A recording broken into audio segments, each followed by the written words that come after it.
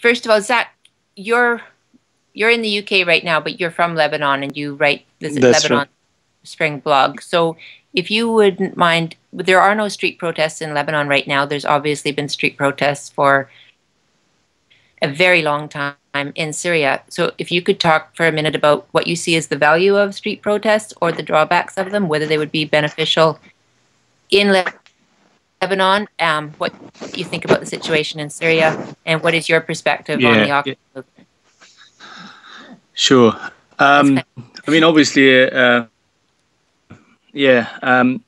protests really, as we know, spread all around the world. But we all recognize that each country has its own issues. Obviously, there are universal themes common to all countries, which is human rights, freedom, censorship, etc., etc.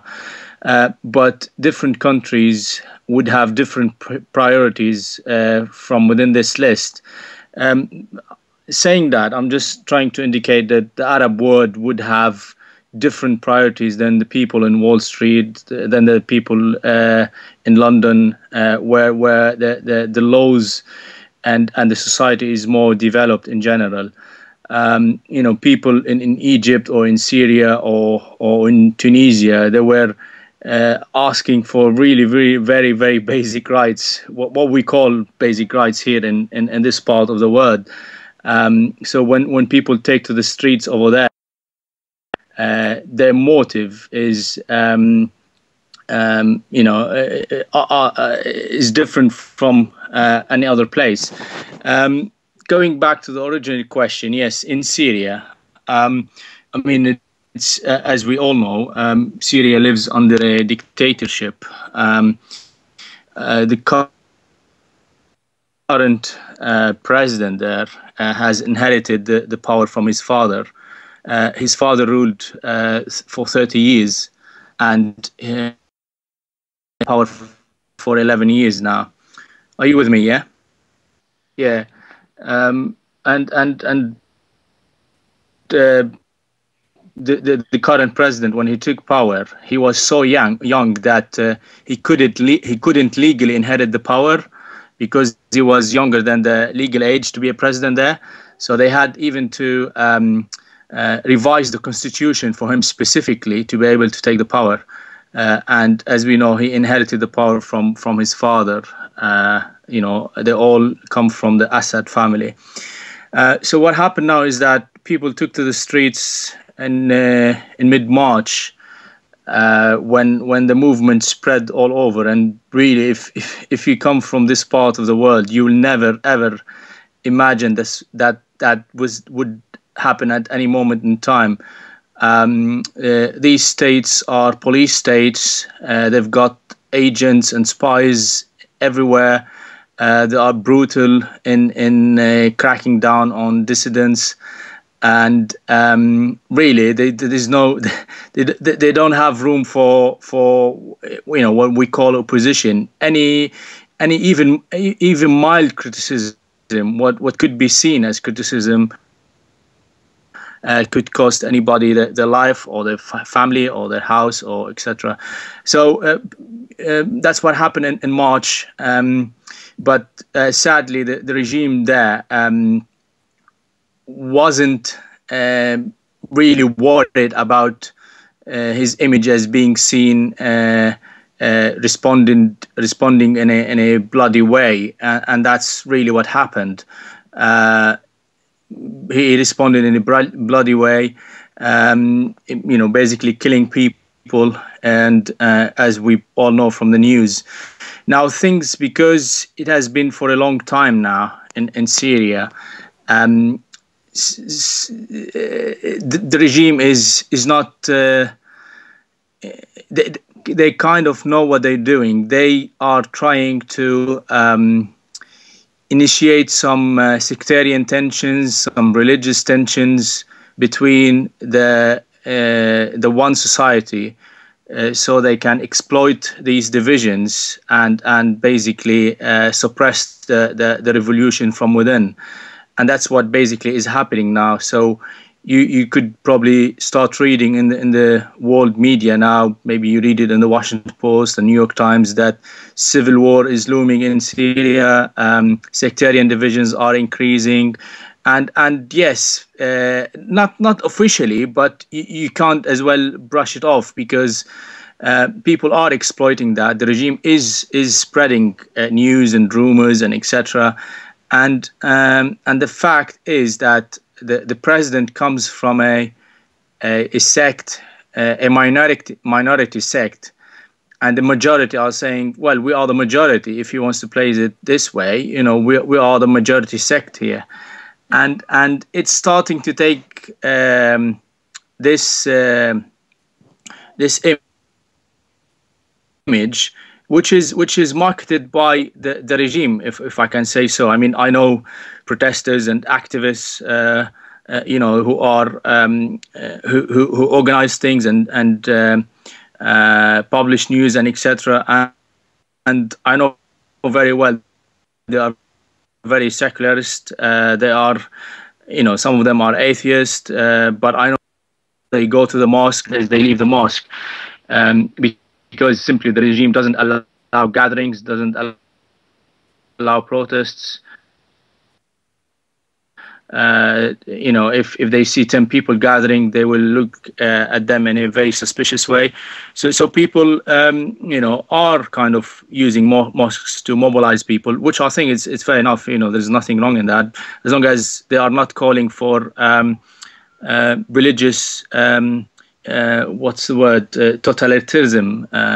They're not calling for that. They want a civil state. They want human rights, and that's basically it. So that's roughly what's happening in Syria. It's taking long.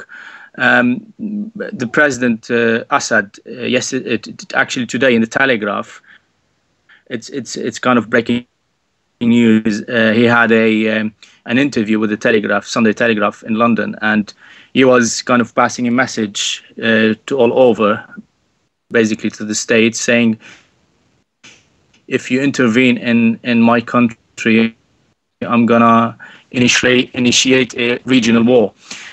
So in his rhetoric and in his state media, they always assume that the protesters are being mobilized by foreign powers. And that's basically the propaganda the regime is playing on its people to keep some of the people with them, is to say, look, this is national interests. We should stick together because these foreign powers are mobilizing the protesters. Sadly, some people do benefit from the regime and they will side with it. It's you know, we can't deny that, and that's how life works.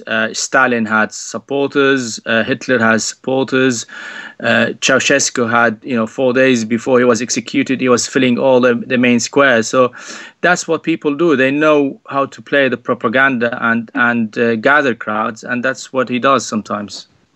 But the street protests were incredibly important in Syria, as you said, for it changed the perception of Bashar the Good to Bashar the Butcher. His reaction mobilizes people. People were still insisting that his brother was the evil one and he was actually good, right? Until this started, and now nobody would say that anywhere. The man's a murderer and everybody knows it. Spot on. I mean, horrible way to find out, but that was necessary because there were too many people behind him that were just waiting for him and say, you know, believing his lines that it just takes time and he would reform things one day just as slowly, right? But so far as well, like the suspicion, exactly, every single time anybody shot anybody, that propaganda mill would have it that it was Israeli intelligence or CIA, and both of which are actually quite believable, right? I can very much understand people believing. So, but so far as the sectarians divide, the street protests seemed also very beneficial in getting people together. You're standing right beside the people that he's saying are can't get along in the same country, but you're standing right beside them in the same protest, proving him wrong, right? Like the physical presence of people in a crowd that are all working together to overthrow him sort of belies his line that they all hate each other. Is this not true?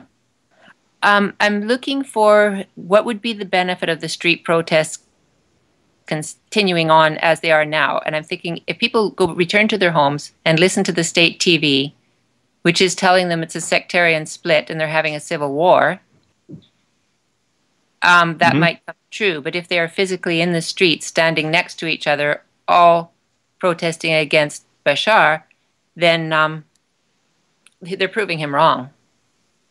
Yeah.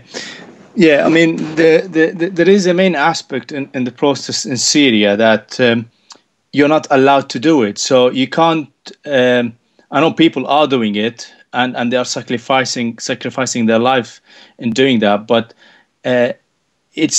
the regime doesn't allow for it. They put a soldier on every door. They close all the main roads. They have roadblocks everywhere. They've got tanks. So really, what you see on TV are the cream of the bravest that are really doing it. It's physically not possible. It's not just in terms of mobilizing. You know, it's to get people to where they need to be. It's difficult physically, and that's what's happening. So. That's one thing that it is very difficult. Second, you know, you rightly pointed to it, is that Syria is in a strategic position, geographically different, let's say, from Libya. Syria borders Turkey, Iraq, Israel, Lebanon. Can you imagine the amount of problems that if this center wasn't stable, what's going to happen to the peripheries? A lot of things, and that's what Bashar is playing on. He's basically threatening, if I'm not right, I'm not going to let Israel feel right. I'm not going to let Turkey feel right. I'm not going to let Lebanon feel right.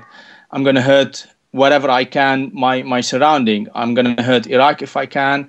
And saying, you know, saying that, Gaddafi said that at some point. We know he threatened a regional war in Europe, that crazy man. But Bashar, because there is a historical fight and instability in the Middle East and with Israel, he can play on this note very well, and I think it works well with some of his people.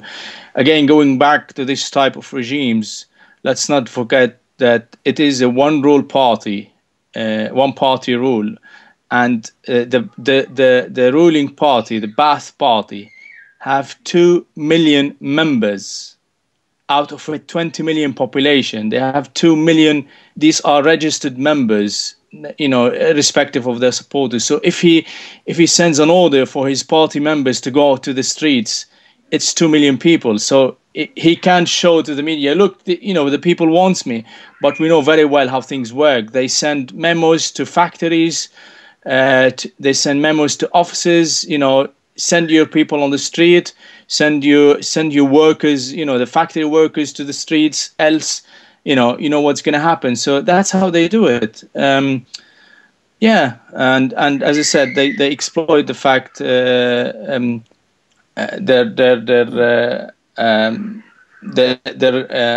relation with America and Israel, or anti-relation, if I can say so. Mm-hmm. And just to point out there, the 2 million people in his party that you're talking about, in Syria, it's almost like a union where they get special benefits. They get their education is cheaper, their jobs are better, their wages are higher, their tuition is way lower, and they get better grades. So there is, you know, there are huge economic benefits to belonging to that party. Is why there are 2 million people in it. Yeah, I mean, it's you are kind of right. I mean, just to be fair, it's free education for all the population, because it's a socialist country. But obviously, as you said, there is something in this part of the world called the connection. Yeah, if you're not connected, you won't get good jobs. You won't get senior positions. you won't get benefits, etc. And the main connection is to be a party member. If you are a party member, you can speak to your bosses who can facilitate things for you, who can put you in a good position, who can bypass any laws, etc. So yes, the people who are members, they use it either for cover or for, that's how they make a living, simply. Mm-hmm. Just need to move on to Naomi for a minute. Naomi, you've been active with the UK Occupy group, as well as you're from the Bradley Manning Support Network, is also part of your activism. Can you tell us a bit about the London Occupy movement, what you see as the benefit of the physical presence in the street? What are the drawbacks and growing pains, if any? Sure. I hope this isn't too noisy for you. Can you hear me? We're fine. Hi, can you guys hear me? Is that all right? Cool. Very clear. So, yeah, the physical aspect of the UK Occupy movement is really interesting because, as you may know, we couldn't go to our first choice of location. We wanted to occupy Paternoster Square, which is this rather lifeless modern square which has been redeveloped many times in the City of London, and the London Stock Exchange is there. So we're going to occupy there.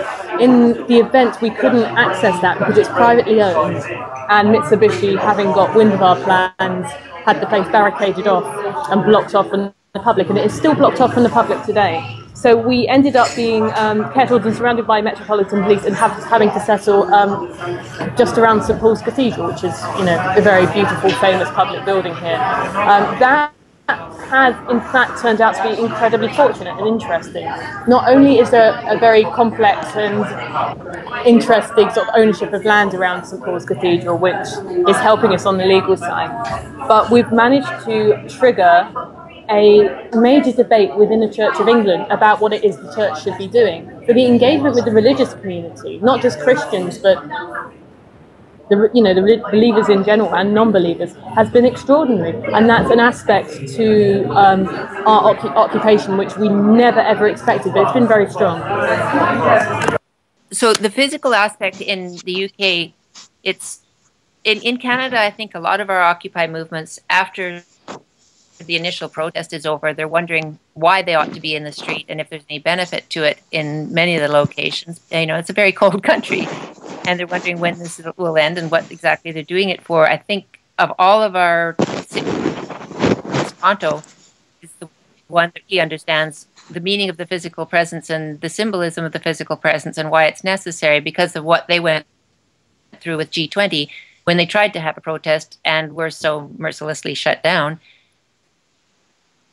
They understand that that is a right that has been taken from the past and they need to reclaim it. And London is probably feeling a bit of that as well. Is that correct? Because your protests have been not always tolerated very kindly, and they haven't always gone well as well. Vancouver also just had a riot as you did, and it makes people wary of public gatherings and whether the public can be trusted to get.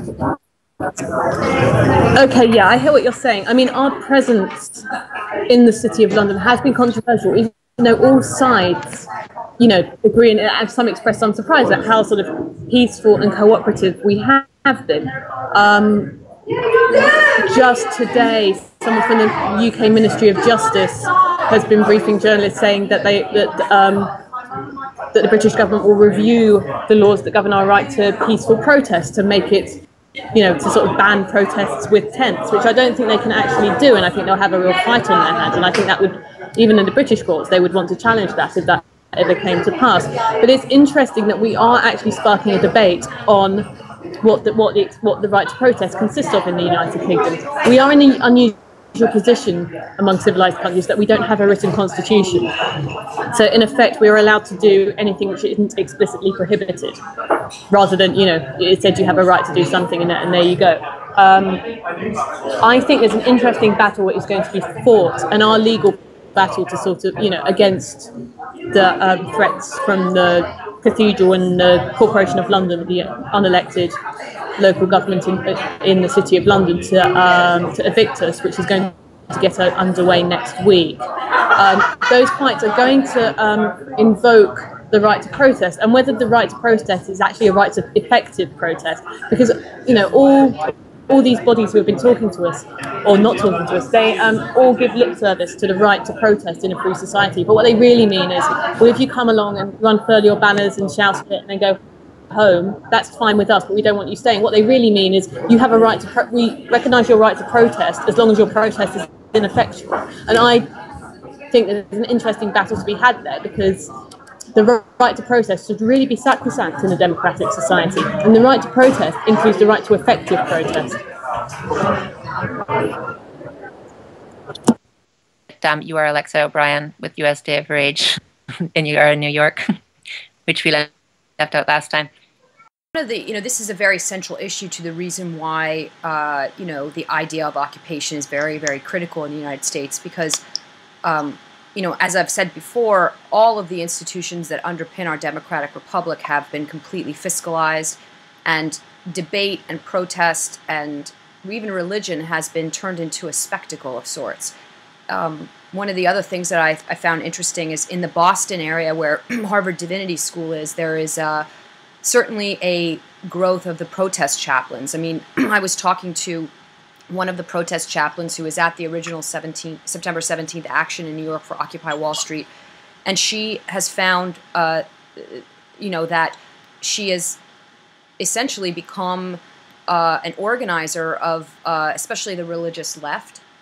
So I think that one of the first objectives of all the street protests, as obviously in Syria, but even in the United States, in the UK, and in Canada, really only in Toronto, is the right to protest. The basic fundamental right to actually gather as people is the first objective of being physically in the streets. And when you have a country like Canada that is saying, sure, even in Toronto, the police have been very, very careful, and the city halls have been very supportive. And then I think a lot of the people are wondering, well, what's next? And then then comes communication and the actual trying to work out why you're there in the street and what you're doing as a democratic movement. And I really wish Clay was online with us here, because he wrote the WL Central, which covers a lot of the growing pains of what happens when you are physically in the street with the support of your city hall and the support of the police.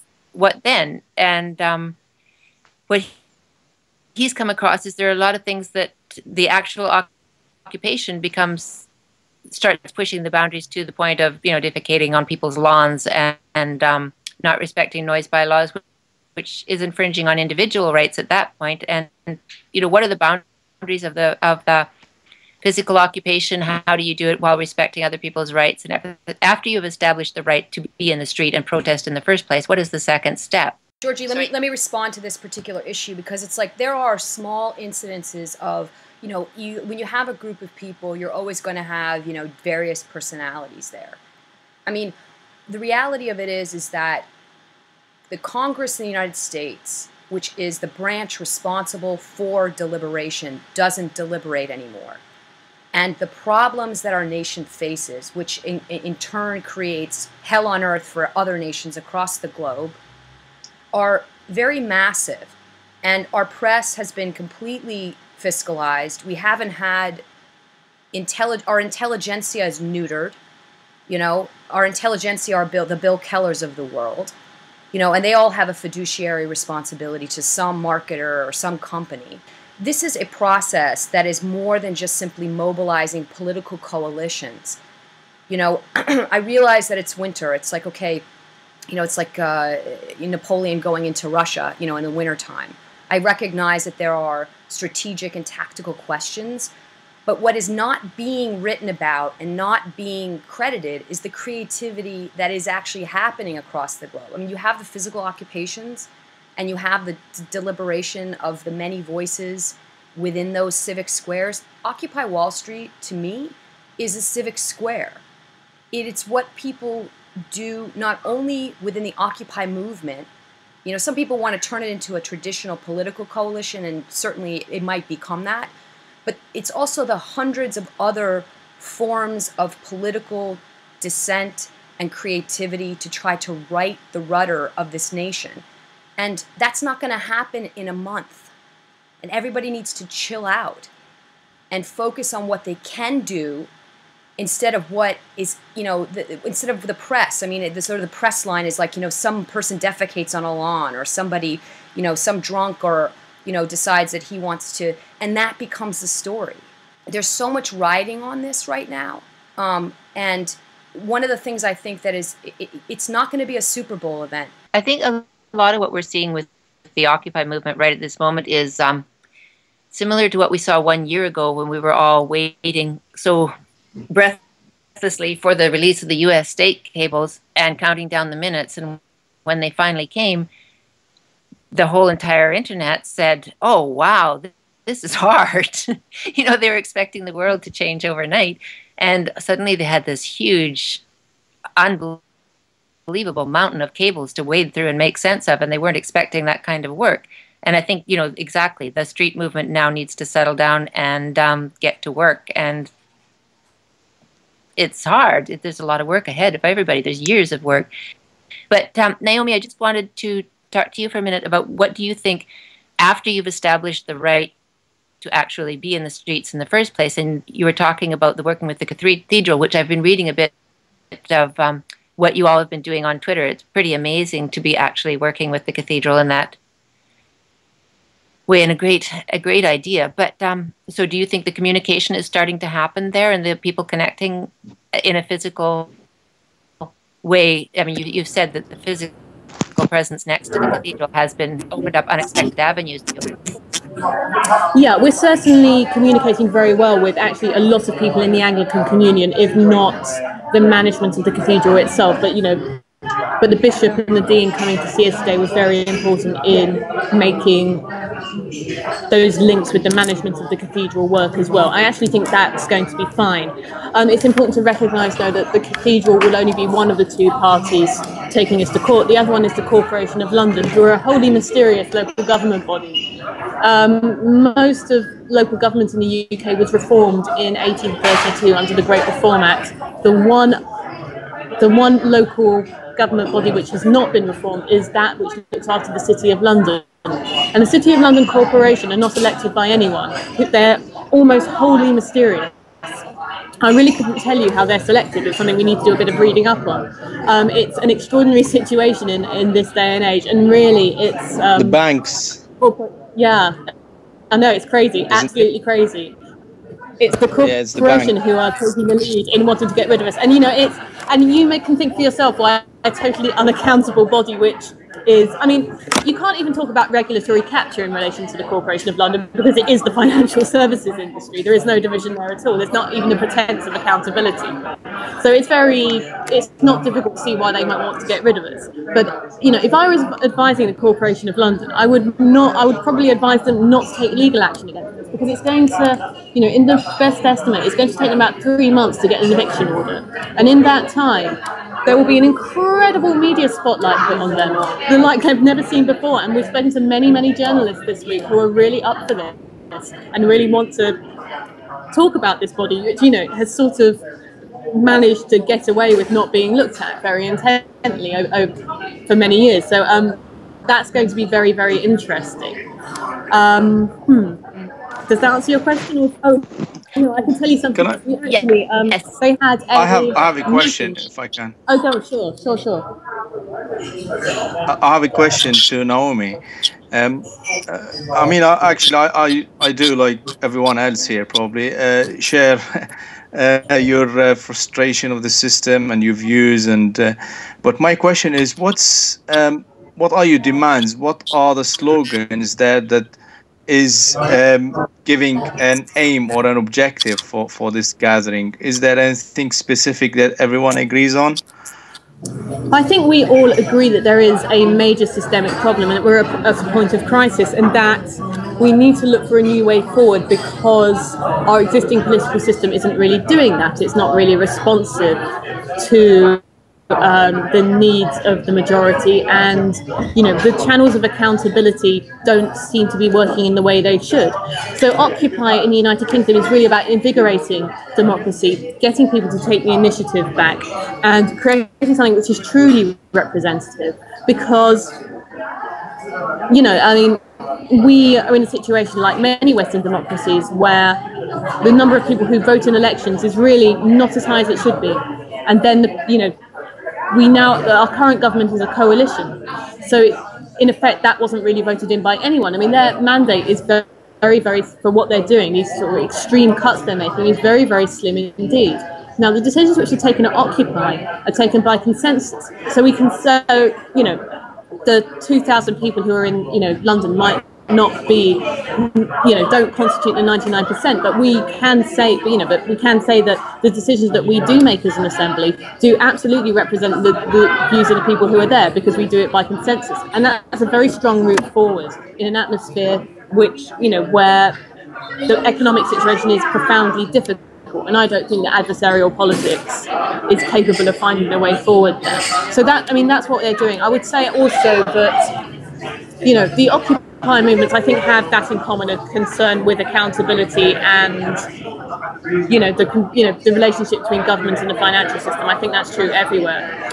I think it is also the case that occupations have to deal with specific issues in their own national environments. I mean, in the United States, it's abundantly clear that the coercive powers of the state are totally out of control. The police are completely out of control in the United States.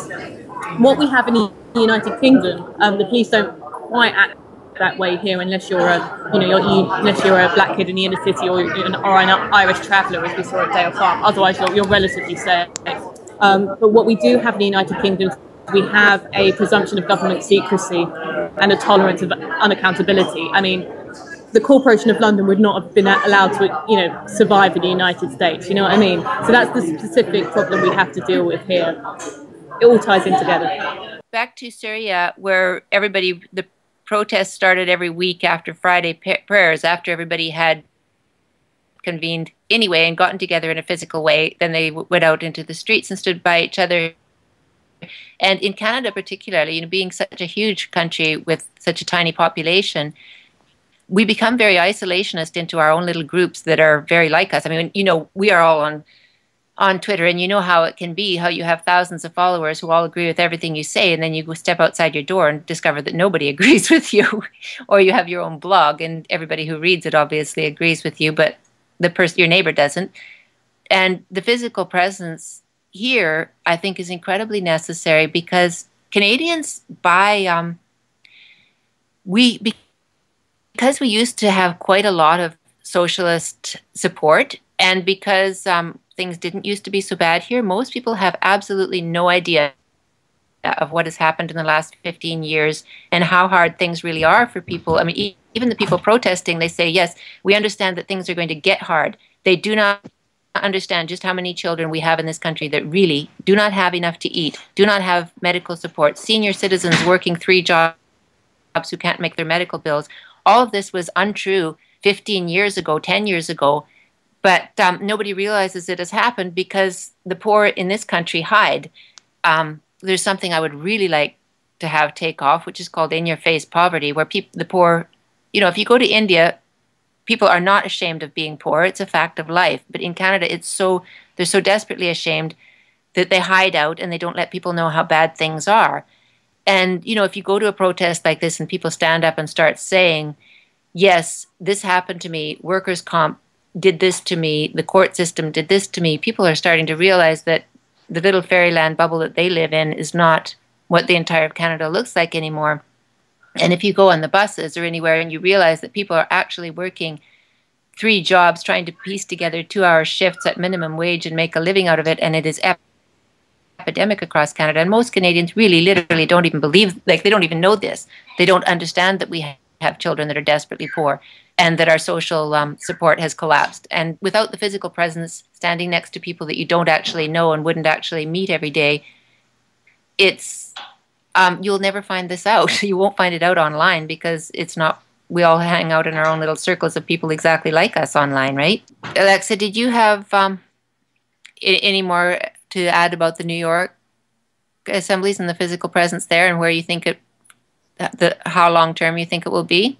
I think it's going to be long term. I mean, listen, what I see is people building infrastructure. I spoke to a woman from Missoula, Montana last night on Skype for an hour, and she's building teach-ins that can be done via, telecommunications. The people that started organizing for U.S. Day of Rage, which was one of the original organizers for Occupy Wall Street, and we did 5 protests on the 17th and blah, blah, blah. One of the things that the people that are want to mobilize are that jumped out first were people from southern and middle American states. People are suffering in this country, and I'll add another sort of demographic sort of characteristic is these are former military people that are organizing, or people who have spouses that are in current and active duty, or people who've lost their homes to Citibank. So there is definitely an awareness in this country. I think the most important goal for the Occupy movement and what I have been seeing sort of happening, it's certainly started with Tunisia with social media, but within the United States there is a infrastructure being built to challenge the market power of the traditional media, and so too similarly with MENA countries, there is the traditional press is starting to follow social media for news gathering. And, there's Occupy Dev mailing lists, there's tons of technological working groups across the country, and there's lots of occupations like in Nashville, for example, or in Missoula, Montana. The thing, too, like about the demands, like going back to Zach, like, because as we know, like in MENA countries, they all started their domino day of rages and they all had a list of demands. And the demands were very obvious, stop killing us, stop torturing us in Syria, right? But in Canada, again, like one of the lowest voting rates in the world, people have been so frustrated, disillusioned politically. To see them actually communicating and speaking about politics is the wonderful thing. And even when they create a list of demands, and most of the lists of demands that you see right now are they're very well, they're almost like watching kids play house. It's like coming from people who are completely politically uninvolved. They're, some of the lists contain things like Canada must stop doing this, and it's something that Canada doesn't even do, or, like a complete unawareness of what the Canadian political system actually is like, or think about how to fix it. So the demands are, very simplistic and very easy to ridicule. But the point is, obviously, these are people who have never been politically involved before. They just are frequently, this is the first thing they've ever been active in, and they think of something and they put it out, and it may seem silly, but the point is, it's the first time that they have ever cared enough to actually put something out, and it won't take long at all before they are politically sophisticated and do understand, because they're communicating and they care. And that list of demands very soon will become a lot more intelligent, and a lot more, and hopefully will communicate a lot more across Canada, so that everybody gets to participate, and people who do know what they're doing and do have the background in these acts to communicate and to teach them will. But the biggest thing is to actually get them involved and get them feeling like they actually, what they say matters to somebody, because Canada has every single election, the apathy has grown, and people say, oh, you need to vote because you're in a democracy, which is the biggest farce, because all the solutions, the 2 men that were given a choice from every single election look the exact same, have the exact same policies, and it's no choice at all. It happens every 4 years. And to see these people in a tent working things out and being excited is the most wonderful thing, no matter what they're coming up with for demands, really. What we're talking about here is real power, too. This is a very, very tricky scenario strategically. We can talk about, I think what you're saying is like, and something it could be a criticism of the Occupy movement. I'm not afraid of that. I just, we can look at it as like the dot-com bubble. You know what I mean? It's the internet generation doing politics. But on a deeper level, what we're really talking about here is the execution of power by a faction that controls the United States. And, to me, the United States is becoming very similar to Eastern Bloc countries, which I've talked to you about. Certainly maybe not in the level of wealth. It could be if the political economy deteriorates. the reality of it is that we are talking about how do you actually wrest power from the factions that control Egypt, that control the United States, and that control a lot of countries across the globe. And that is not some kind of thing you do merely with political coalitions. If you do it with political coalitions, what do you need underneath that? You need a citizen with an authentic sense of self-interest, some kind of, I hate to use the word moral, but some kind of sense of living, an act of conscience. So I understand that, you know, we normally have a Congress that has experts that deliberate, or they can bring in experts to deliberate on important matters. But when Congress isn't working and you have people actually from all walks of life and all areas of specialty at least engaging in an authentic act with politics, it is the beginning of something much, much more important.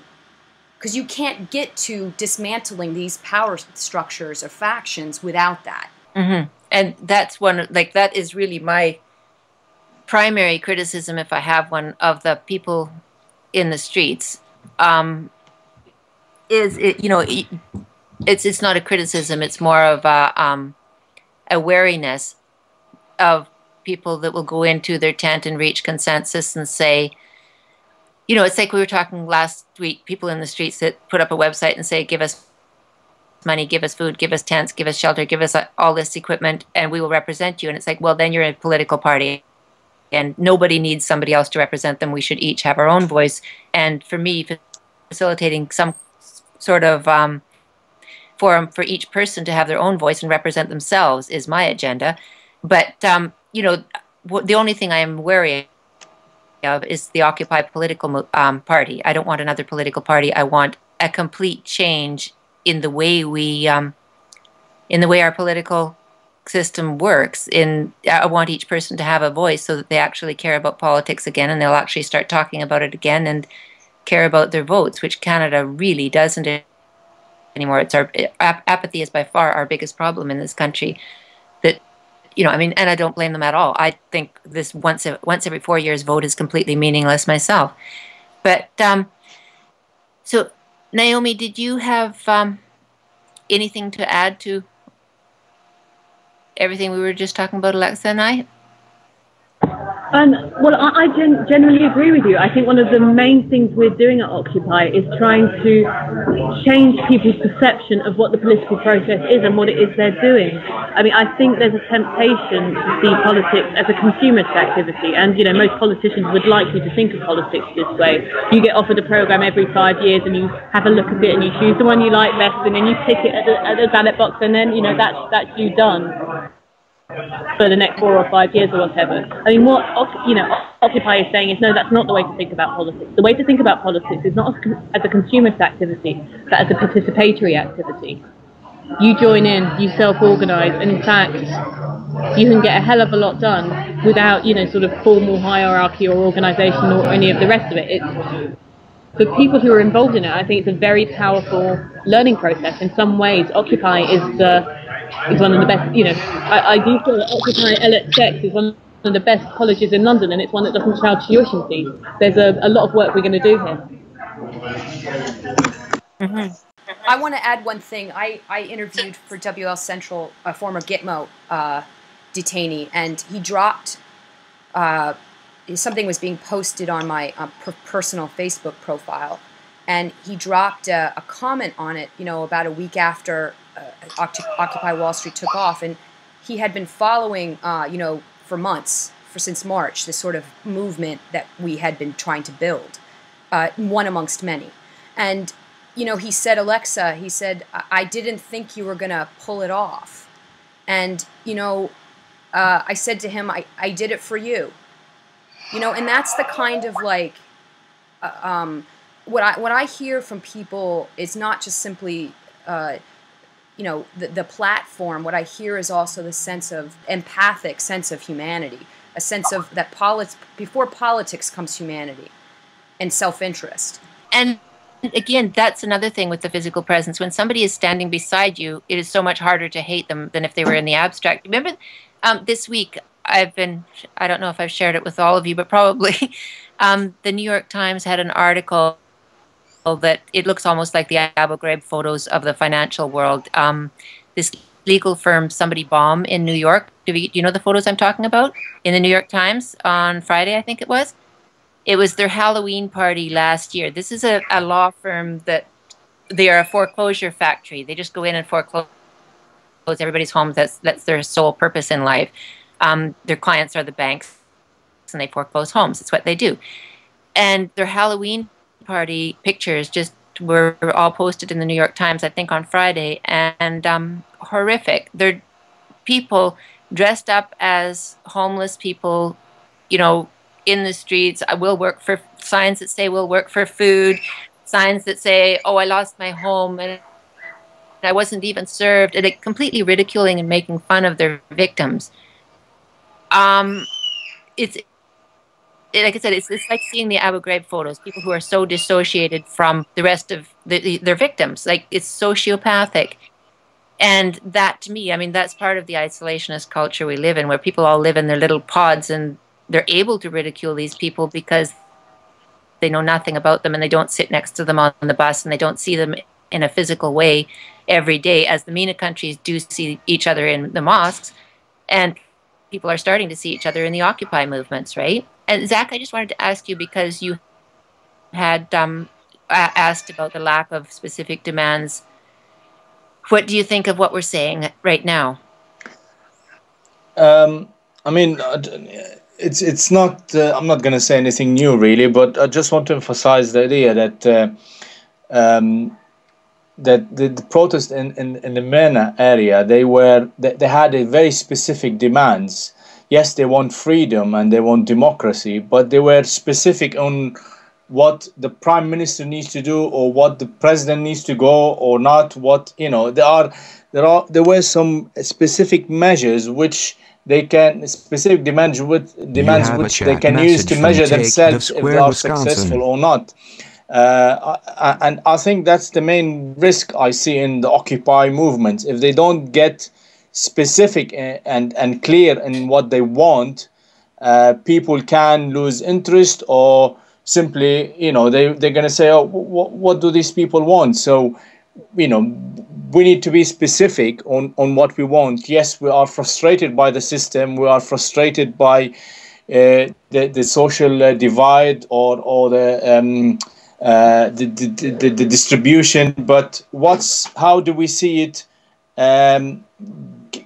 How do we see things get done, or what are the things that we think we need to see for us to say, hey, you know, we achieved something, let's go home. So that's I think it's just an important thing to keep in mind, really, is to have an objective, is to have you know, a milestone to say, if we have achieved it, you know, it's fair enough to say, you know, let's call it off. Because you know, let's be clear, we're not asking here for the fall of the regime as in the Middle East, are we? It's you know, it's not going to collapse just like that. While in these regimes, yes, the regimes had to fall because it was brutal, it was criminal, it was, you know, it was everything bad, basically. Here, maybe, I don't know, maybe you want to improve things, you want very specific things that's, you know, revoked. I don't know, it's, you know, just throwing ideas here. Syria and Egypt are also very different from large democracies, or let me rephrase that, large states like the United States that purport to be democratic republics. For one thing, it's 3,000 miles of landmass. You're talking about a very heterogeneous population. So you have multiple coalitions, multiple factions, small and large, and then the factions that control the government.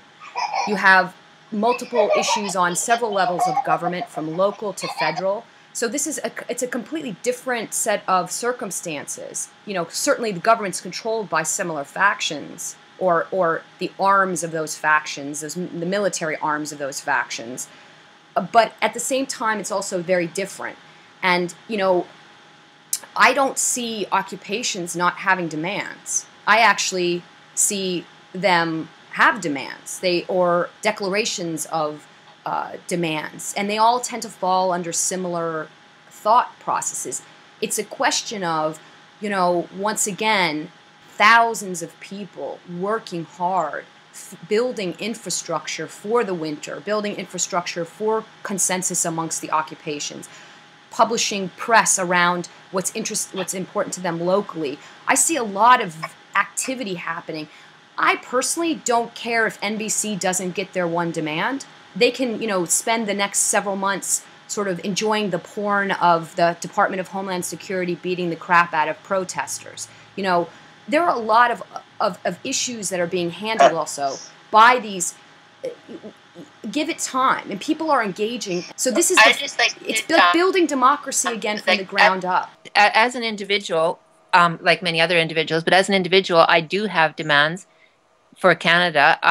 My demands are, one, I want a far more transparent government so that people actually have the information that they need to govern themselves. And two, I want people to be able to create bills on their own, discuss them, debate them, create them, and prioritize them and vote on them online. And if we have those two things, we can do anything we want. After that, we will have a model that we can reach consensus and change anything we like about this country. Those two things would give us the power to do everything. And so far as other demands, more specific demands, like the kinds that I am seeing from the Occupy movements, they get together in their general assemblies and they make demands and they put a list of them up that they've all reached consensus on.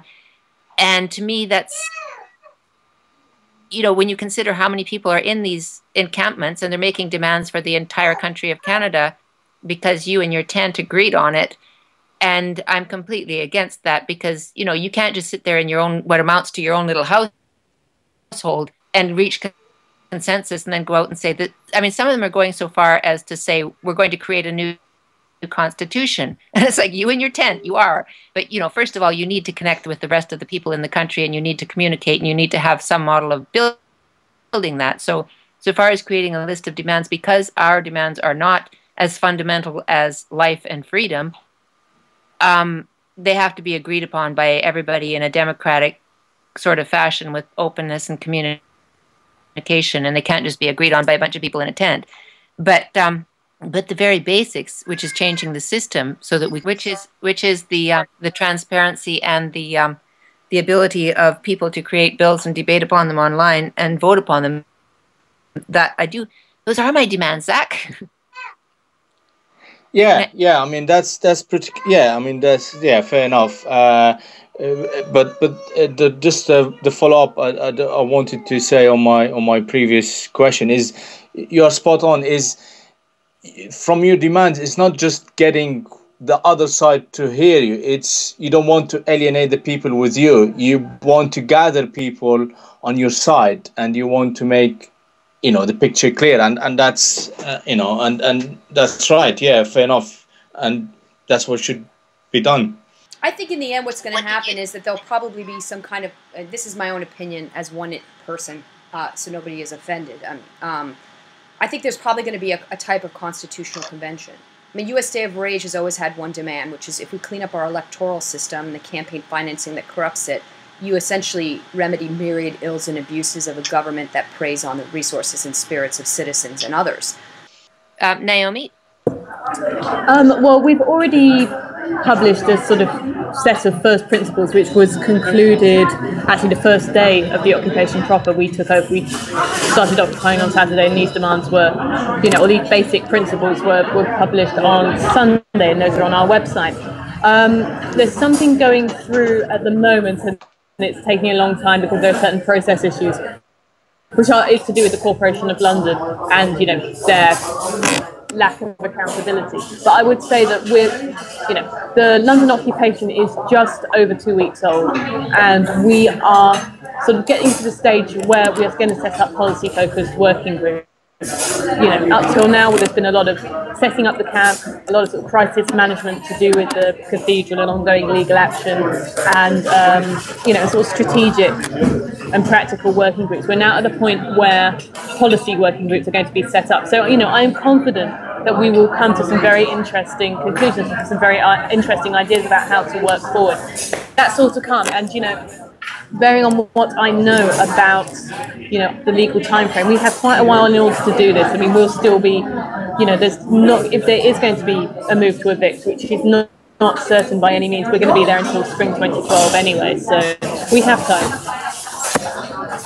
Once, we're all confident that once people actually have the ability to represent themselves and have a voice, then we can move forward.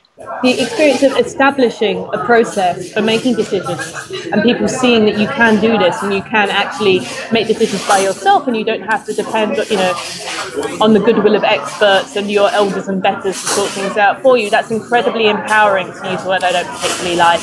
And that will change the way those involved see their role in democratic society moving forward. So, even if we were not to come up with any concrete demands, which I don't think is true, I think we will come up with some concrete demands and proposals on how to move forward. Even if we didn't, what we're doing at Occupy London, I believe what other occupations are doing, is incredibly powerful and will generate real life change.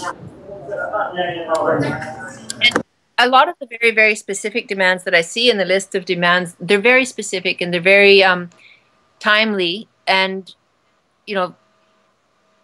they are the kind of things that will come up every few months. And if you just have that one list of demands, then you need to occupy forever and keep presenting demands. And to me, if you change the system so that people can always participate, then you've changed your whole governance and you don't have to keep making demands every few months as something comes up. I mean, a lot of the things that I'm seeing that people are demanding in Canada are block this one act. And it's like, well, let's just have a voice to create all acts ourselves. And that would be a little more long term and solve all of those problems, right? Yeah. I think so. I think if it were a case where we could identify instantly identify very specific things that we wanted to protest about, that would imply that going through the existing channels was a worthwhile thing to do. I think the problem is at the moment that due to the nature of conventional politics and our doubts about whether it really represents ordinary people, actually taking specific proposals through the existing channels is clearly not the most effective way of generating change.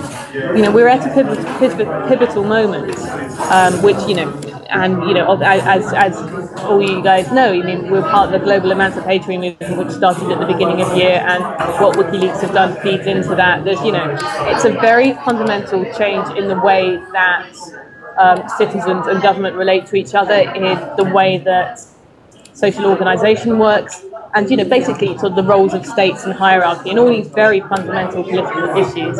And what Occupy is doing, I believe, is starting that process of redefinition. We've spoken about it, and many theorists have talked about it. But what Occupy is doing is starting to put it in practice for the first time.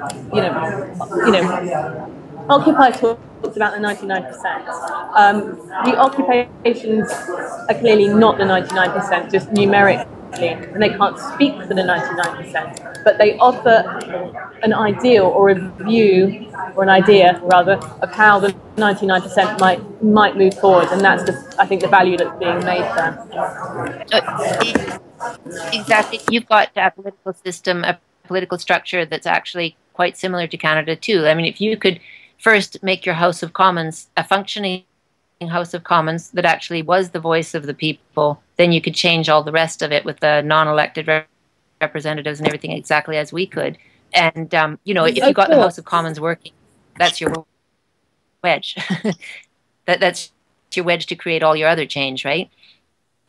Yeah, I mean, and the House of Commons does work for some things. I mean, the way I thought the Bradley Manning campaign in the UK, parliamentary action was a very essential part of that. But there's a very select kind of issue now where Parliament is valuable, and I think most people understand that over the past few years, I mean, in the United Kingdom, and I imagine it's true in Canada as well, we've had a few critical instances where the inadequacy of the parliamentary process, or how compromised the parliamentary process is, has been shown to us in no uncertain terms. I'm thinking of things like the release of MPs' expenses, which was, Heather Brooke was very involved in that, and that was really a pivotal moment, and has disenchanted a lot of people with the conventional political system. Just this year, we've seen the collapse of the News of the World and the revelation of just how deeply embedded News International was in the decision-making process of government. I mean, basically, News International have acted as a proxy for public opinion in the United Kingdom for the past 20 years or so.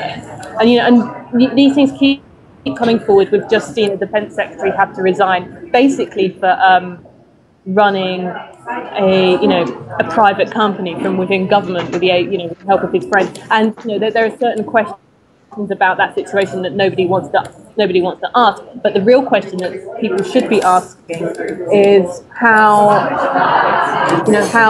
frequently this happens in government, because I think there is surely reason for thinking that if one minister can get away with doing this and get away with it quite happily until it's exposed in the press, then there may be reason for thinking that other people are doing it too. So there are many reasons for thinking that the present system is compromised. And Occupy could move forward in a variety of ways. But I think one potential way is that say an occupation was set up in each parliamentary constituency. What is to stop an occupation nominating its own representative to stand for election?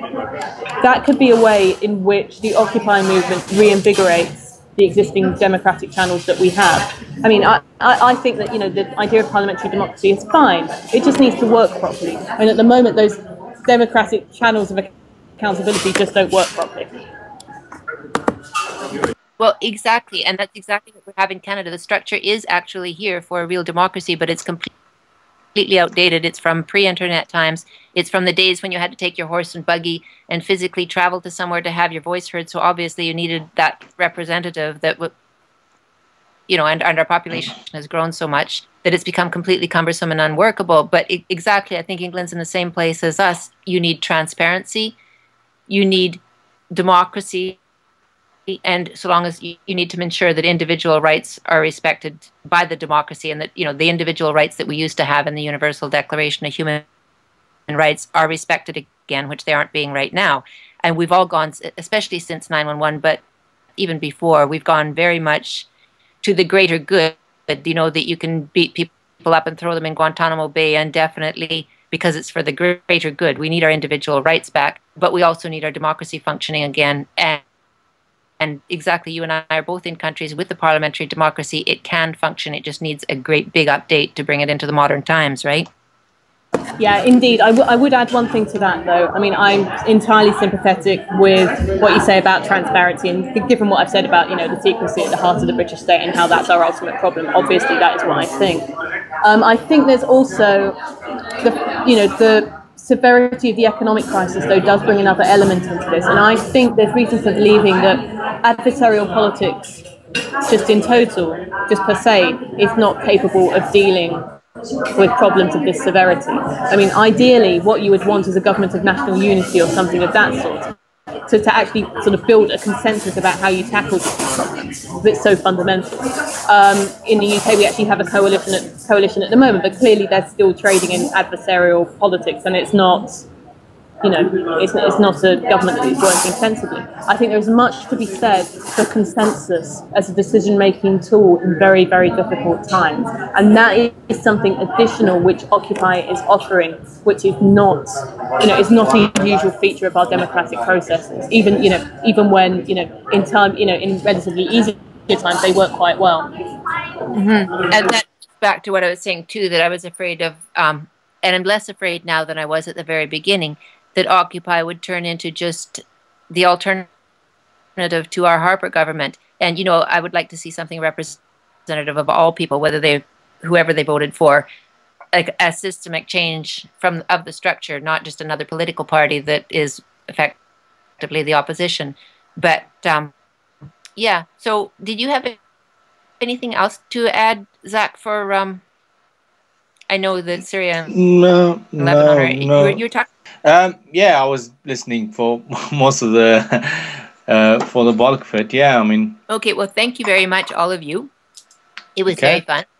And thank you for joining us. We'll talk to you later. Yeah, no problem. Have a good day, everyone. Cheers. Bye. Bye. Thanks a lot. Bye, guys.